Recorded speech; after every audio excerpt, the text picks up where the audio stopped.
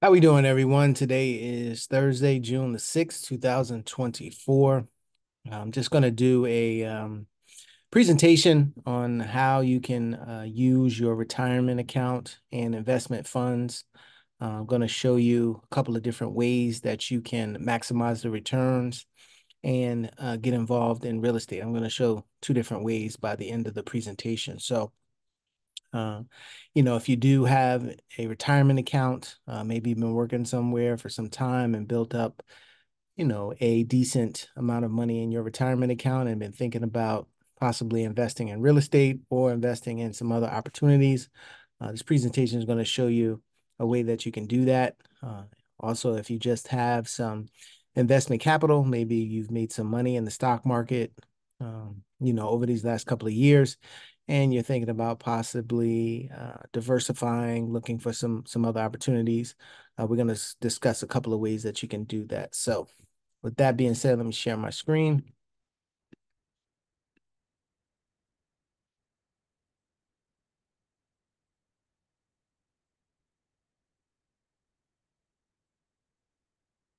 So the title of the presentation is Growing Your Retirement Account or Investment Capital. Um, here's my contact information here on the screen. So if you need to reach out to me, either give me a call or a text message, or you can email me, maybe with any questions you might have based on the presentation, or if you'd like to, talk about what we talked about here, you can give me a call. So a little bit about me. Went to Rutgers University in New Brunswick, graduated in 2000. Been a licensed realtor for over 20 years.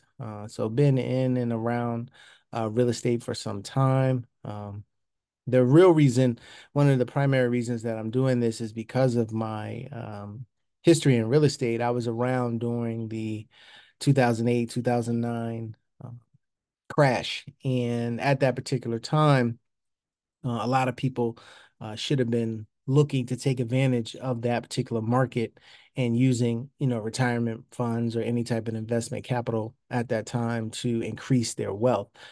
So that's one of the biggest reasons why I am doing this, is because of my, history in real estate and seeing up and down markets over the years. Have listed and sold REO and short sale properties for Tribeca Lending, Bank of America, Wells Fargo, and Chase Bank. I've done rental deals, sold and listed um, traditional, sales for home sellers and work with a lot of home buyers as well over that 20 years. Also, I was a real estate development field construction supervisor. So, we had a site where they were doing a new construction. So I worked on that and have some knowledge about working on new construction. Also, I've been in the insurance industry as well for about 3 or 4 years. I was with State Farm Insurance in Newark, the Zanetta Glover agency. So, have some experience here on all phases of real estate, and some in insurance. What will be covered in this presentation? How to can take control of your investment capital or retirement account more safely and securely to get higher rates of return. I'm not sure if a lot of people know about this information or not, but want to at least plant the seed in people's mind about ways that they can, take more control of their money and to see that it gets higher rates of return. A lot of people have been concerned about inflation. If you are saving money right now, putting in a savings account, it is actually losing money when it comes to the inflation rate. So we just want to make sure that, and if you are investing in it, what are your returns like on a yearly basis? Do you look at what you're getting on a yearly basis, and is that staying equal to or beating inflation? Also, we'll talk about two real estate strategies you can use to achieve this. So, are you in control of your 401k or other retirement account? What safeguards are in place for the protection of your investment funds? A lot of times people have company sponsored accounts. Like I said, somebody may have been working for a company for 10 years, 15 years, 20 years, however long. And when you usually sign up for some type of company match account. And this is, controlled by a third party. So do you have any safeguards if they make bad investments? A lot of times they usually have three tiers, whether they can be conservative, moderate, or risky investments. But do you have any protection against that? Do you even know what your money is being invested in? That's a big thing. Do you know the companies that are that they're being invested in? Have you looked at a statement and saw the different funds that your money is in and how those funds are performing? Most people, kind of look at their statement whenever they get it, and as long as they kind of see the money increasing, that's a good thing. But how much is it really increasing? How much unknown risk are you taking with your 401k with these particular companies and what they are putting, what they're investing in? Has the person or company that invests your money ever asked you or spoken to you about what investments are good or bad at any given time? I had a 401k at one particular time with the company, and I don't ever remember talking to anyone at the company that was sponsoring or handling the account about what it is that you want to invest in. I think initially we sat down and we said we were going to put it in this particular fund, but what you start out with maybe in your first year or two of working somewhere, maybe you start out with something that's a little bit more less risky, but maybe you want to move it over into something that's more risky or higher risk so you'll get higher returns. But, are you really communicating that with the person or the company that is handling your account? Has your account grown at or above the annual rate of return? I mean, excuse me, has your account grown at or above the annual rate of return on a yearly basis? You know, what are they what are they looking for? Did they tell you, we can at least guarantee a 4%, 5%, 3% per year? Or maybe some people have, said that, we can do about a 7, 8% return on your money per year. But have you had those discussions? Are they telling you that? These are key things when you are, having someone essentially control your money and put your money into different investments. Is there a way to take more control of your 401k? And the answer is yes. It's with a self-directed IRA. A lot of times you'll see this with the acronym SDIRA. That stands for self-directed IRA, which is an IRA in which the IRA owner directs all investments in the account. Excuse me. The only difference between what you have currently is that the self-directed IRA has a broader spectrum of investments to choose from. So it works very similar to, a company sponsored type of account that you may have, but instead of it only going into certain funds that are invested in the stock market, you have more things that you can invest in. You could be someone that, has certain interests, knows about certain aspects of, um, business or other opportunities out there. You may have some knowledge and be able to know what is a good investment or something you want to put your money in, but you can't necessarily do it with it in this 401k, this company sponsored 401k account because it's only going into the stock market. With the self-directed IRA, you can look at other opportunities, and we'll kind of go through some of those other opportunities. So it gives you a broader spectrum of things to invest in, to take advantage of. At certain times in the economic cycle, certain opportunities are over here. And then at other times there are certain opportunities that are someplace else. So you always want to make sure that you have the flexibility to be able to take advantage of some of those opportunities. We've come through a really good cycle with the stock market, so maybe that's where you wanted your money for that particular time. But there are instances where maybe you want to kind of take the money out of the stock market because it's not performing like it once was, and put it in another opportunity that you know about. And with the self-directed IRA, you have that flexibility. Why would you want to use the self-directed IRA? Because you can pick and choose in what you want to invest in. You can invest in more opportunities in addition to the stock market. So even if you do have the self-directed IRA and you have some discussions with people and you see an opportunity, like now everybody has been talking about NVIDIA.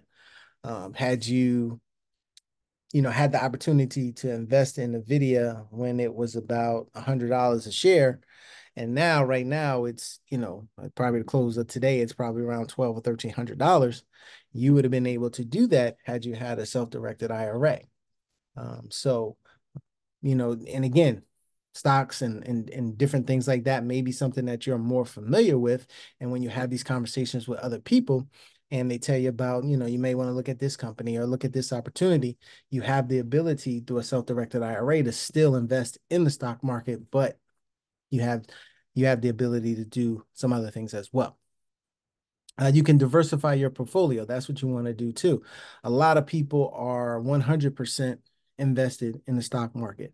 A lot of people that work and have jobs and things like that don't really look to diversify their portfolio. They want to keep their money in there, hoping that in 25, 30 years, when they're ready to retire, that it has grown and it has gotten to a point where they can retire safely. I think those days are coming to an end, if not have ended already. So we really need to look at the opportunities to diversify your portfolio, again, to take advantage of where the opportunities are. So the types of self-directed IRAs.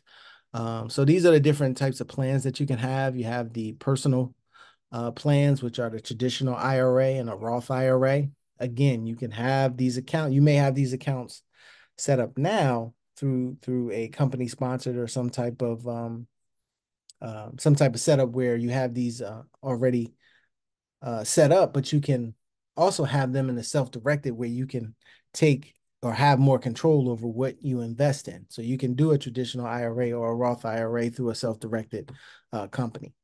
You have self-employed plans. If you're somebody that, has your own business and, has a retirement account, you can set it up through this as well as a self-employed person with this SEP IRA, the Simple IRA, and the Solo 401k. Now, I don't want to get into the specifics of any of these accounts. If you want to get into specifics, we definitely can get you over to a professional that can look at your situation and identify which of these accounts makes the most sense for you.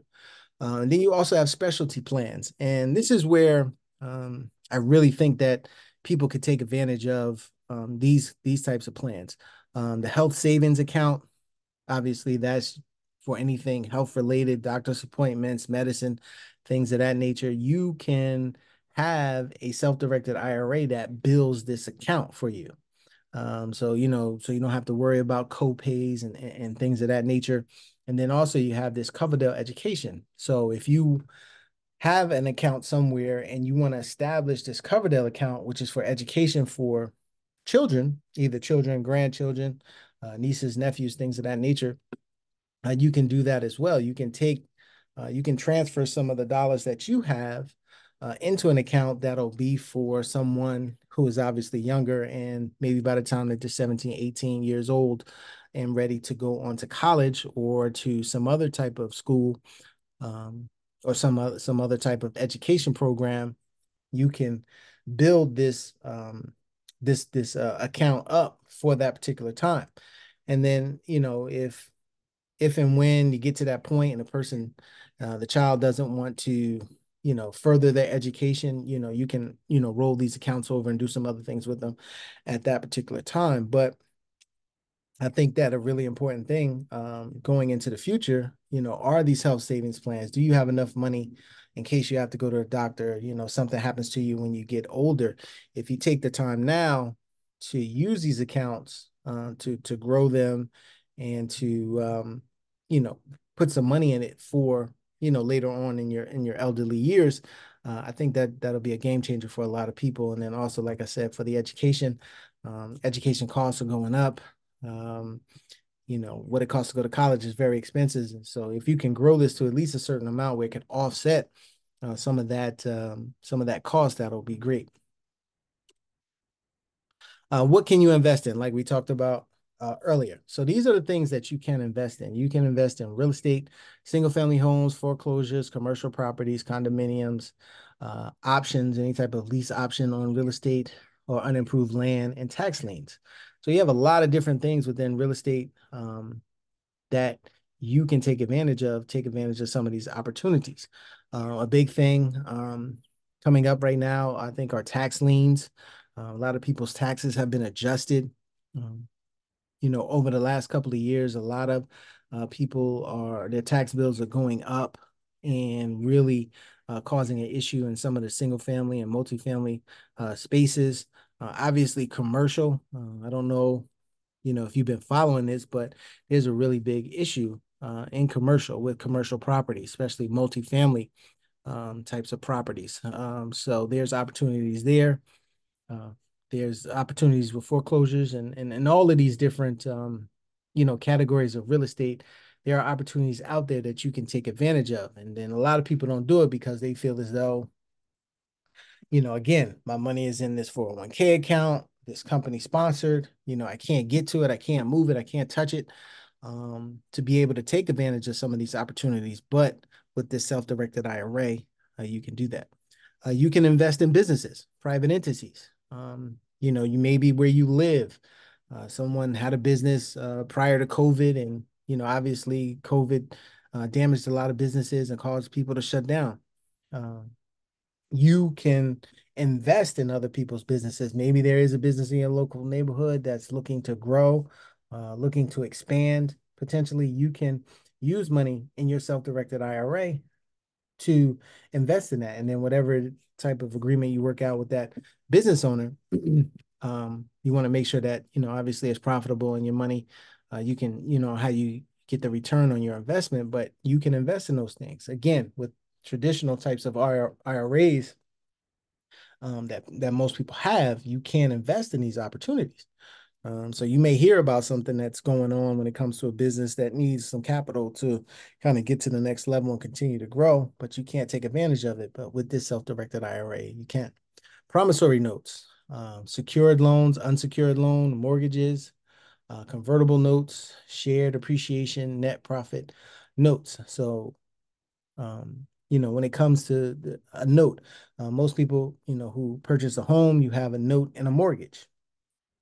You can invest in that note. The mortgage is the security agreement for the note. The note is the IOU. It spells out like how many payments you have to make, what the payment is, the interest rate, how many months you're going to have to make that payment for. The note spells that out, and you have the ability with your self-directed IRA to buy notes. So you essentially can become the bank, just like you pay the bank each and every month because that note requires you to make a certain payment for the next 30 years or however long left you have on it. And whatever that payment is, it goes to the bank. You can purchase these.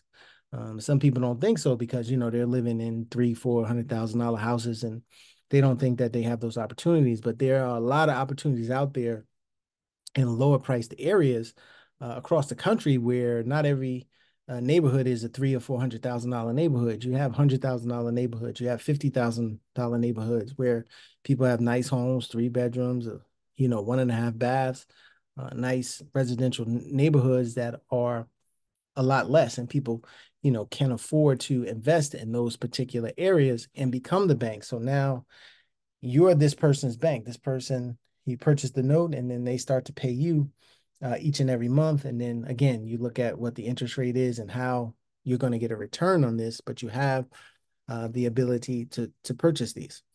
Precious metals, you can do that if you're somebody that knows about precious metals, gold, silver, things of that nature. You have the opportunity to use your funds again to make these purchases. Maybe you feel like gold is going to increase over the next 5 to 10 years, or you want to buy a certain portion of it and just make sure that you have it in case, something goes awry with this monetary system that we have. A lot of people have been investing in precious metals now as as protection. If anything were to go wrong or change up in this current economic system that we have right now. Cryptocurrency. Um, you can, buy the Bitcoin, Ethereums, and different things like that through your self-directed IRA. So you don't have to strictly do real estate. But again, we just want to make sure that people understand that there's a lot of different things out there that you may want to invest in and to be able to potentially diversify your portfolio. So the two ways that you can use a self-directed IRA, like I said in the beginning, is with private money lending when it comes to real estate. Now, these things are just primarily for real estate, as opposed to some of those other things that I named. Private money lending and real estate note investing that we talked about. Um, what is private lending? Private lending, also known as peer-to-peer lending, is when an individual organization loans money to a person or company outside of the traditional financial services industry. Someone or a group of individuals brings you a real estate deal that needs funding, and you agree to fund the deal based on a set of negotiated terms. So right now, because of what is going on in the banking system and with certain portions of real estate, private money is needed in this space to take advantage of some of these situations, to help people out, to be able to help someone out, as well as make a solid return on your money. And private lending is one of the ways that you can do that by having your money put into a self-directed IRA and then lending it for certain opportunities. There are a lot of people out there right now that are going through financial difficulties. Again, like I talked about in the commercial space, really big issues out there. So to obviously invest in commercial is going to take a higher dollar amount, but there are residential neighborhoods and areas that you can do some private lending on. People have projects going on. People are getting houses. They're fixing them up, looking to sell them. So you can get involved in things like that. You can fund certain transactions with private lending, and you can get a really, really solid return. And you can pick, the type of interest that you want on these particular deals. If you're going to fund someone's transaction, there can be a lot of negotiation there, and you can make sure that you're getting a solid return, and you will be protected when you do private lending against the actual property. The property is your security, because you can always get the property back to then be able to make sure that you recoup on your investment. So private lending is a really great opportunity to use your self-directed IRA to get those returns that you're looking for. And then what is a real estate note? Real estate note is a promissory note that provides the financial details of the loan's repayment, such as the interest rate and method of payment, better known as the IOU. So I explained that a little bit before.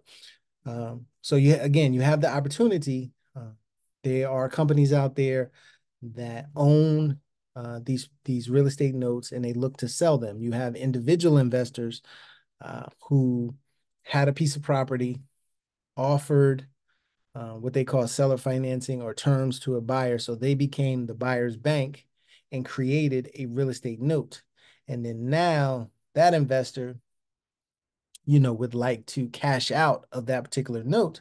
And you have the ability with a self-directed IRA to buy that in your self-directed IRA. And now the payments of that structure are going to come to you through your account. And then again, like I said, you will see your account growing more safely and securely because it is backed by that piece of real estate. So if worst case scenario in these types of instances, if the person that you loaned the money to stops paying for whatever reason, life happens, we know things happen all the time, you always have the property as recourse. You can get that property back, and you can exit that property in multiple strategies. We won't get into all of those strategies, but you can do a bunch of things if you were to take back this particular property. So that's how you are, safe and secure in this, because you don't actually lose your money, uh, it may, you may have to adjust it a little bit where you were looking for to on your return to make all the money back maybe in 5 years, and then instead of now it being 5 years, maybe it's 7 years or something like that. It just adjusts a little bit depending on the situation, but you know that you can get this property back to make sure that you can recoup your initial investment. And so why become a private lender? You get higher rates of return on your money. Your money is secured by the property, as we mentioned. Length of term is your choice. You can do short term or long term. So if you want to do something that's maybe 5 years, as opposed to maybe 20 or 30 years, you can do that. You get regular passive income. There's really nothing for you to do once you lend the money. They have the terms there. That monthly payment just comes back to you or in your account, in your self-directed IRA account each month. The only time you will have to possibly get involved is if, again, something happens with the person that is making the payment to you.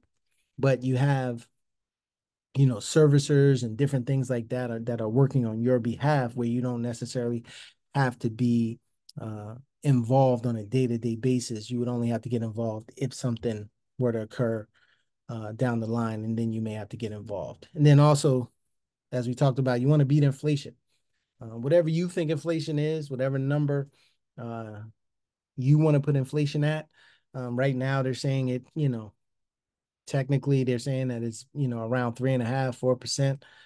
That could be true. If you use another number, and let's say you think it's 6 or 7%, you can set your interest at 8%, 9%. And, then that you're beating the inflation rate by, loaning this money or lending this money out, or providing some funding for somebody and be able to take advantage of that higher interest rate. And so why invest in real estate notes? You have low risk in high yield. The reason why we say that is because we always buy notes at a discount. So let's just say this particular property was a $50,000 property. That's what it was worth. You're never going to buy the note at that $50,000 because you would be at 100% investment to value ratio. You don't want to be that. We make sure that, we build in some cushion there.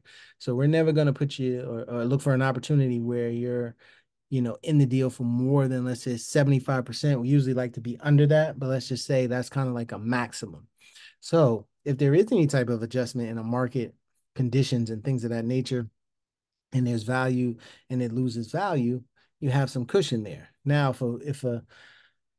if something happens like 2008, 2009, I mean, that's not something that, most people can predict, where things drop 50, 60% in certain neighborhoods. That's an abnormality.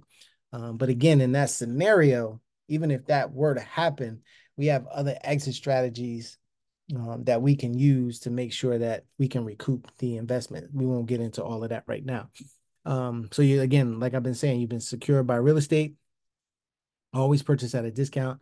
It beats inflation. You have the multiple exit strategies, passive income with no landlord responsibility. So you're not dealing with this on a day-to-day basis when you're dealing with real estate notes. You purchase it, you kind of sit it and forget it until, you need to be more involved. At that particular time, if something happens with the person that's living in the property, then you would have to, try to get involved. But until then, you don't, it's nothing for you to do. You just collect mailbox money is what they call it. You can purchase in all states. Like I said, we can find neighborhoods for you where it fits your type of budget, or what type of money that you have. And, you don't have to have hundreds of thousands of dollars. Like I said, there's neighborhoods where you can buy notes at 10,000, 20,000. And there's different things that you can structure within notes to take advantage of some of these opportunities that are out there, and you don't need the 125, $200,000 just to invest. And the investment amount vary and can be purchased the 401k, the HSA, or all those other accounts that we talked about. So even if you want to take a certain portion of money and put it into a Coverdell account for your children, for your grandchildren, you can do that and still take advantage of these particular, opportunities. So that is the end of the presentation. Again, I just wanted to kind of go through and let people know that there is a way that you can, leverage some of your retirement account or investment money, even if you have investment money that you're thinking about using. You can put that into a self-directed IRA, or you can use it to do any of the things that, we just talked about, investing in, either private lending or, purchasing real estate notes. So, if you have any questions, please give me a call, 973-475-8488, or you can text me at that number, or you can send me an email to investorgmr@yahoo.com if you have any questions, concerns, things you'd like for me to go maybe more in detail. I can do that, but I just want people to be able to take advantage of this current market that we're in. The market is shifting. I know everybody, sees that prices, are high, but there are a lot of people out there that are having some difficulty and are going to need some help with their particular property. There are a lot of people who invest in the real estate notes that we talked about that are looking to take advantage of bigger and better opportunities. So they are selling their real estate notes. So there are, opportunities there. And I think that we at least need to look into it. Whether you pull the trigger or not, who knows? But at least look into the opportunity and based on what it is your goals are and what you'd like to do, and see if it's a good fit. Um, and and kind of go from there. But I think now is a good time to diversify your portfolio. I think it's a good time to look for real estate opportunities, whether it be on a commercial side or on the residential side. And if you maybe don't have tons of money saved up, but you've got a nice little nest egg with this retirement account, let's try to take control of it and take advantage of this market here and see if we can grow this thing, faster and with more security, not just, going into the stock market and if there's a dip and having to wait for the market to kind of go back up. I mean, because I really think that the stock market is controlled by basically like the Magnificent Seven. If anything happens with those seven stocks, who knows what's going to happen with the stock market? So, it's been going up, up, up, up, up. Usually when that happens, it is due for some type of correction. And before it does, maybe you want to diversify and take advantage of some of these other opportunities. And maybe it's not, with the real estate notes or the private lending, but it could be with some of these other things, business opportunities, if you want to do cryptocurrency or anything like that, or some of those other opportunities that we talked about, you have the ability to do that. And so if you need help with that, we can get you over to the right professionals to talk to you about that and get you in the right account. And then, you take advantage of the opportunities that you want to take advantage of. So, hopefully that made sense. And I appreciate everybody's time. If you watch this on the replay, please just reach out to me if you have any other questions, and we'll get them answered for you and get you moving in the right direction. All right. Everyone have a great one, and we'll talk to you soon.